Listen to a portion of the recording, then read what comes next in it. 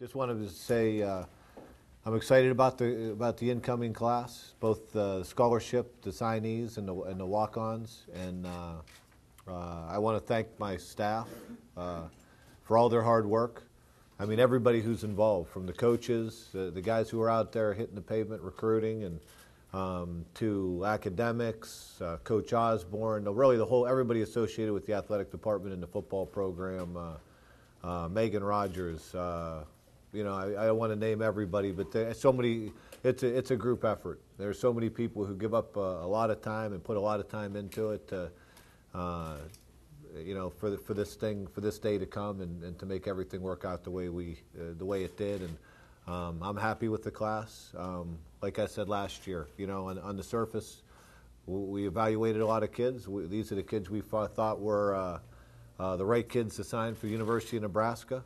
We'll find out 2 or 3 years down the road if this is the right group and how good it is. I mean, it's, you can talk about all these ratings and everybody wants to talk about this kid and that kid, and time will tell. And our job now is this is the group we're bringing in here, and now it's our job to develop this group and make them the best football players they can be, and that's how we want to. That's how we proceed. And like last year, I'm not going to address any specific kid individually. It's a group. These guys are now members of our football team, and they'll be coming in here and they'll have the opportunity to compete. Not one of them was promised anything. All they were done, all I think was offered them was an opportunity to come in here and play with a great university, and to compete for a job. And they know that they know going in everything that's going to be expected of them on and off the field. And that's going to be to compete at an extremely high level every single day in every area of their life as a student athlete. And all these kids were fully committed to that.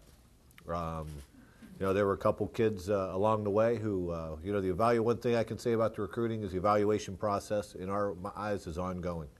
And it continues from beginning till end. And if somebody, if things aren't going right and somebody's not right for our program, we move on. And that happened in an instance, and I'm not going to get into he said, she said, or anything like that.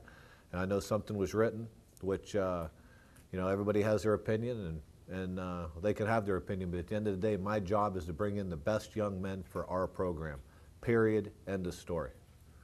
And the kids I think we can win national championships with, and the kids that are going to represent our program the right way, and that's what we've chosen to do. And sometimes hard decisions are going to be made, and that's good. It's not going to be the last time that happens in the recruiting process. Well, we believe those are two states that are going to be very important to us, not only this year but in the future. And there are a lot of players down there. Obviously the population lends to it, and we've had good reception there. And there's a couple areas that we decided going in. We wanted to concentrate in. And we thought we had to make some hay in those states, and we were able to get some done this year, and hopefully that's just a sign of things to come. That isn't something, it just works out that way. It worked out that way. In high school, you get a few key guys, and guys that are winners and really good football players. They can carry a team a long way, and that happened in a lot of cases. And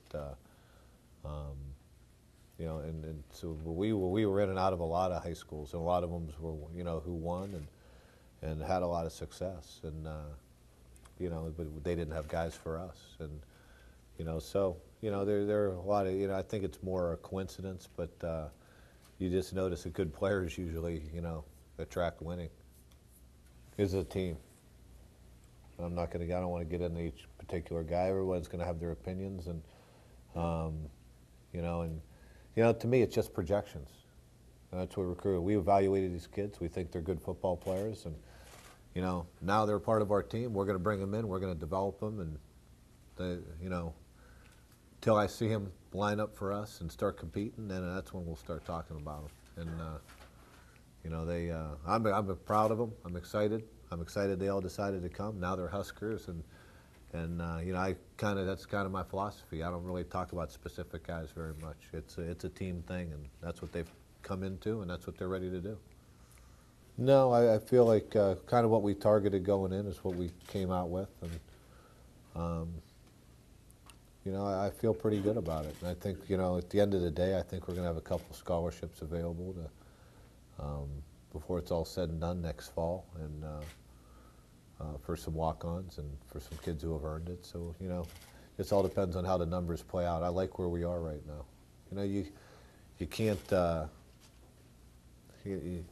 you can't fix all your problems in one, all your numbers in one recruiting class, and we didn't try to do that. We kind of got where we wanted, and now we have projected a kind of how we want the roster to change for next year. So it's a process, and it's one that's well underway. But we like where we are right now.